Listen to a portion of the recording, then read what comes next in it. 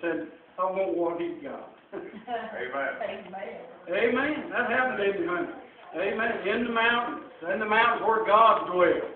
Amen. Mike Hodge said, you talking about him going back to the place where he wrote and didn't know the address. So he come out one night and the fellow held a gun on in front of his headlights and told him to put his keys and his money in the car seat. And Mike said, can I read the Bible just a minute? He said, he'd always say, I want the highest falls. He parted his hair right in the middle. And old Mike said he got down in front of the headlights and was reading John 3:16. He said, I got happy. And when I got done, that fella was gone. My key's still in the seat. My money's still in the seat. He hadn't took nothing. Amen. You think about who you trusting. That's right. Who are we trusting? Who are we leaning on? Amen. It ain't never bothered me.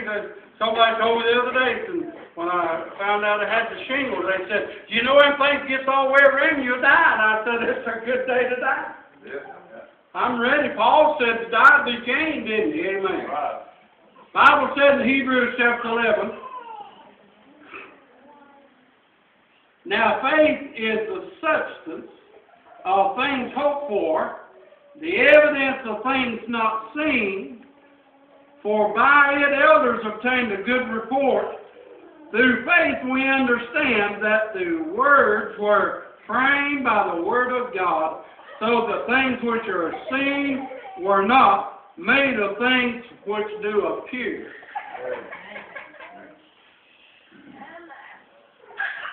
Threefold of God's message. In the beginning they listened to the voice of God from heaven. Amen. When Jesus come through Mary into this life and lived 33 and a half years and gave his life, they followed him by sight. Yes. Are you still with me? Amen. Now, since Jesus said it's expedient that I go away, Yeah. if I don't go, the Comforter won't come. But if I go, I'll pray the Father. And he'll send you another Comforter, which is the Holy Ghost, which teaches you, leads you, and guides you into all truth. Amen. And you can follow him then by faith. Amen. Come on now, amen? Amen. Where's your faith at? I told the doctor Wednesday, and I went to him, and I said, I still hurt like I did, but I said, I don't let it bother me, doctor. I'll read my Bible and pray and have me a good time in the Lord, and I enjoy God's blessing. And he told me some kind of name. He said, you are one in a million that's got a system in your body to resist pain. I said, and I can tell you what that part of it is. He said, what? I said, God Almighty. Have faith. Where's your faith at? I got faith when I leave here at that old car out there at Frank. It may not hit a lick, but I've got faith that it will. But I'm not worried, Brother Tim Smith. If it don't crank, I believe I've got enough friends here to take me home. Whoa! Glory to God, amen. Preaching on a holler like that, you scare me. Wouldn't hurt some of you dry Baptists to heart. Now, faith is a substance. We see Tim Bristol things around you all day long. Amen. You see the trees, and you see the water, lakes, and all of that. But that wasn't anything consistent of what our faith comes from. Jesus Christ is the one paid the price, Miss Davenport, that we can have faith in him. Faith, some things hope for, the evidence things not seen, but yet it appears. Come on now. How many of you got faith when you get hungry that God's going to feed you? Amen. I told a guy here a while back, and he looked at me like I was crazy. I said, I believe there ain't but one bologna sandwich in Burke County, I'll get a bite of it. Because God ain't never lied, Brother Clyde. Amen. He's always done what he said he would. Well, he said, for the elders obtain a good report. Every one of you might obtain a good report, and you can retain a good report, and you can have a good name, you can have a good address. Everybody think the world of you, but how much do you love God? Yes. Go ahead. Amen. Jesus said, I gave my life that you might have life and have it more abundantly. Amen. Jesus said, I died that you could live. You think about it. Oh, preacher, what are you talking about? A fellow told me a while back, he said, I believe we're just like an old cow. We die, we're gone. I said, you and the cow may be, but I'm going to be in heaven, amen. Yeah, praise God, amen. Amen. No, I believe I'm more than a cow. Like Tim Bristol was talking the other night, was downstairs talking about the Bible, he said, you know, that's when Jesus come in and got rid of all the bull and ox and all that stuff, and now you have to come through and buy the blood of Jesus. Woo! Amen! Thank God it's through His blood, amen, that we're saved.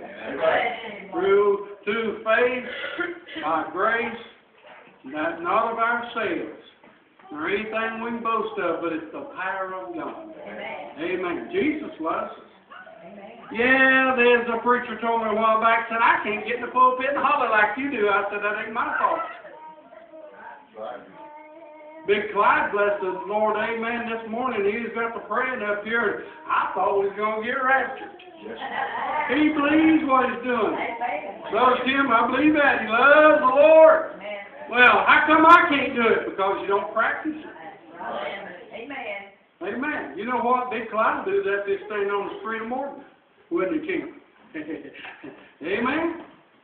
I was talking to a guy the other day, Brother Doug, about, and a lot of people don't know him, but the horse to the hills. They took him big clothes and took him all to the mountains and everywhere. And I hauled a tent around for him, and I drove truck and set it up, and I've been in his home and eat with him. The old man loved God. He was on the street of Morgan one day up there. He said, old Sledgehammer Charlie's come to Morgan, and he was a preaching, and this little old smart-aleck deputy it got fired right quick after that. Got him with the arm and twisted it and made him drop his Bible, took him down to the courthouse. And I went down there to see what was going on, and here comes the sheriff in, and he said, what's going on? I said, they went twisting my buddy's arm up yonder in that little crop over there and arrested him for disturbing the peace, and he was preaching the Word of God. He said, well, I'm getting out of here. Now, this happened, whether you won't believe it or not, it happened. He said, I'm getting out of here. So one of the deputies said, where are you going, Sheriff? He said, there's 400 out there praying for God to sink this place. Amen. Woo! Yeah, they used to be Pyrenberg County, didn't brother? Amen. Hallelujah to God. The old man loved God. Amen. But he said, now listen.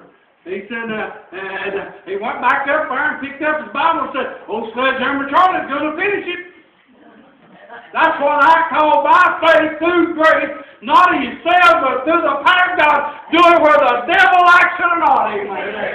Amen. God, amen.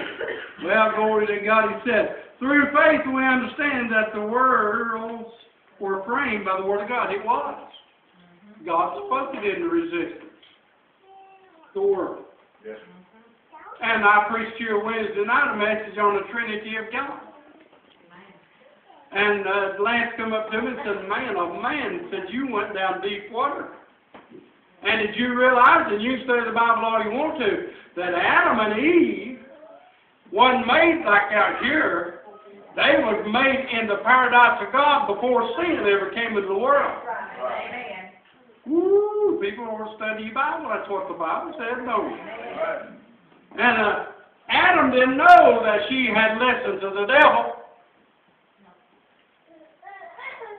And then I can just about see her. A lot of people don't believe it, but I can just about see. If you'll eat of this fruit, you can see me as I see you.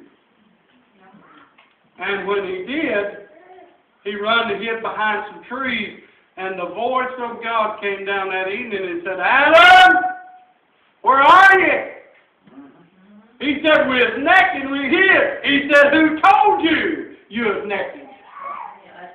Did you know who told you, sitting on that bank the night you come to get saved? Spirit of God spoke to you and said you're naked and you need to be dressed up in the Spirit of God. Amen. Amen. And I said this Wednesday night. Sperm, they say, is what brings down in between a woman and man brings a child. Well, when they searched through heaven, wandered through heaven, and talked through heaven about somebody, Jesus said he'd go. And God, through the sperm of the Spirit, placed it in Mary. And she became pregnant. Never slept with a man, knew a man, and brought forth a beloved Son of God for our Israel. Glory to God. He's wonderful, Counselor, the great God Almighty, the Prince of Peace, the lily of the valley, the rose of Sharon. He is, he that was, and is to come again, the everlasting Father. Woo! And I said it, and some of you might need to know that. Only part of God was ever seen in man's humanity life when Moses was hid behind the rock and he passed by and he seen his hinder parts. No man can see God face to face and live. Now let's bind her together, Baptists. The Father, the Son, the Holy Ghost.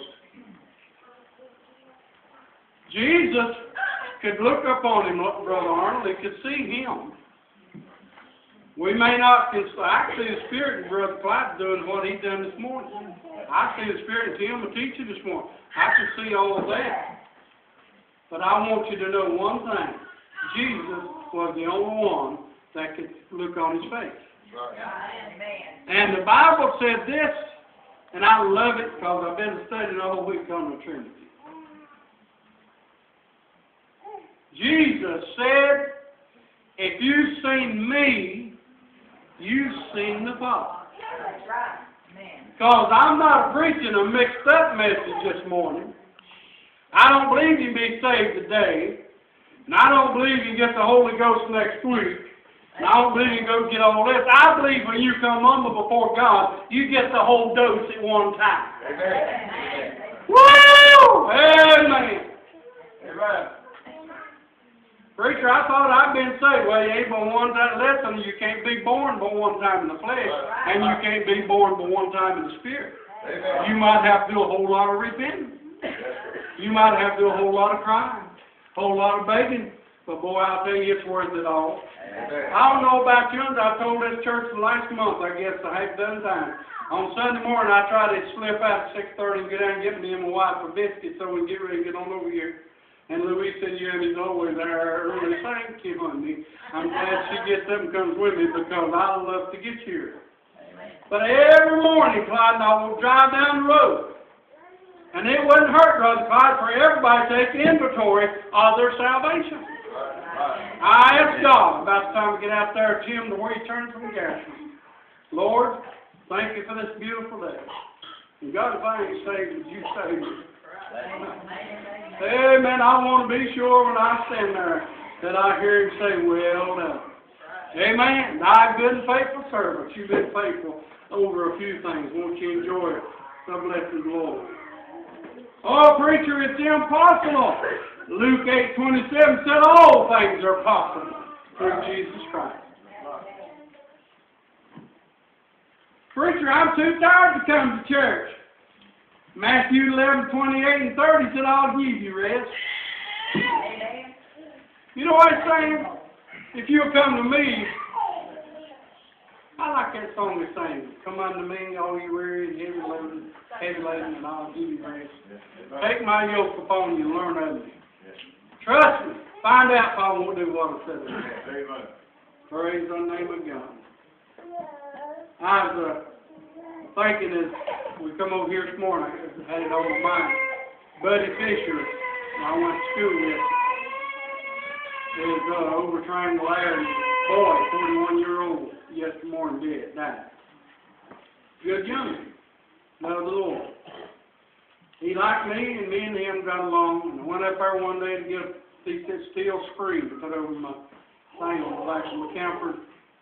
His daddy told him, said, son, that stuff's $90 a sheet. He said, yeah, Daddy, but I'm going to get a whole sheet back there and cut the preacher a piece out to fit his camper. Said, we'll sell this, but I'm going to make it to him for $20. You say, preacher, what are you saying? I'm saying he loved me as a Christian. And he wanted to help me. He said, Daddy, we can sell the rest of it. If we don't, Daddy, I'm going to help him anyhow. You know, let me tell you something. You don't bank yourself on that you're the only person in this world. You don't base your life on that you're the only Christian they are. I've heard people say, I'm a better Christian than you are. Well, I hope you are, but you're gonna have to do a lot of praying to get to holler like I do. So, amen. I like to holler. The Bible said now, nobody really loves me. Oh, has anybody ever had thought that in yourself, you old full of pride and sitting around and afraid something's going to happen and you ain't going to be the one to get it all? Well, nobody really loves me.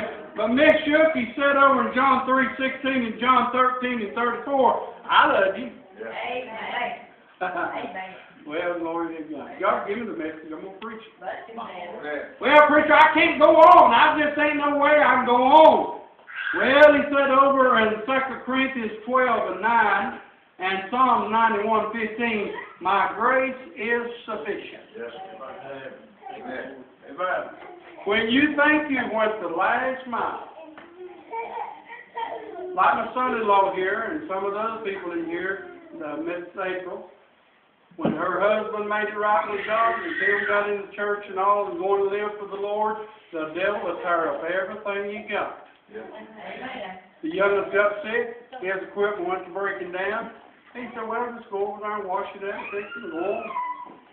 Stayed nearly all night putting the rear end in. Well, why couldn't he wait tomorrow? Let me tell you something. Don't put off tomorrow what you do today. Come on, amen. Well, let's go a couple more if you don't mind. I can't figure things out, fellow said. Proverbs 3:5 and 6 said, I will direct your steps. We don't have to bank on ourselves, do we? Amen. Now listen to what he said. I'm not able, preacher. Philippians 4:13. You can do all things through Christ Jesus, Paul said. Amen. Let me tell you something. Ain't nobody in here that's got a problem that God can't handle. Amen. You still say, well, it's not worth it.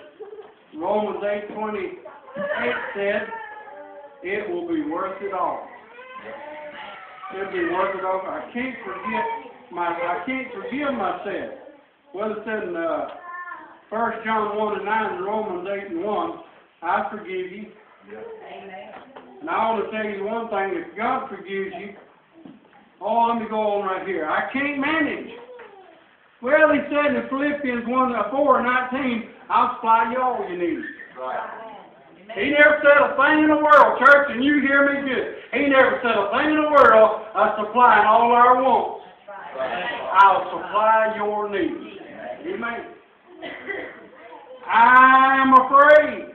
2 Timothy 1:7. I have not given you a spirit of fear. Brother God, he didn't put in you a spirit of God to run from the devil every time you come around. Right.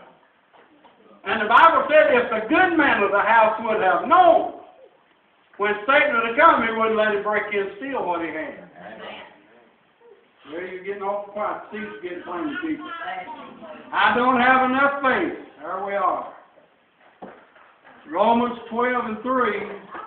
I've given everyone a measure of faith. Aren't you glad? My wife said, don't pay him no attention. He sits there and eats a chair, and every time I walk through the house, bring me some cocoa. I got faith. Your brain. Amen. Amen. I feel all alone, preacher. Hebrews 13:5. I'll never leave you nor forsake you. Brother David Fort brings it out in Sunday school a whole lot, and I enjoy it. He that endureth to the end, the same shall be saved. You know what he's talking about? Oh, is that mine? Well, thank you. Oh, you do the 28th this month. Arnold, and he's been a little younger to start. He's going to get back. God loves everyone else. This week to come and get us a song, I'm through. Faith. Faith. Without faith, we can't make it. Without God, we can't make it. But we got to have faith in Him to believe, Brother Doug, that He'll do what He said He'd do.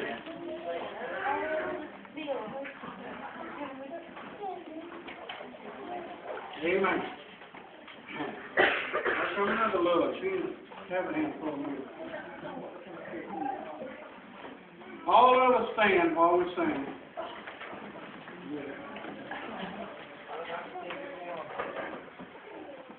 While we sing, I'm going to ask you this. I'm not going to ask you to bow your head and close your eyes. I believe you ought to be wide awake and see what you're doing. You might have somebody at home. You might be somebody in the hospital. Somebody in summer sick. You don't have to. You're not coming because you're lost every time you come to the altar. But this altar is open, and a lot of churches is closed it. But as long as I'm here, it'll never be closed. Amen. This is a place where we come, agonize, and pray to the Lord Jesus Christ. While we sing, would you come? Just as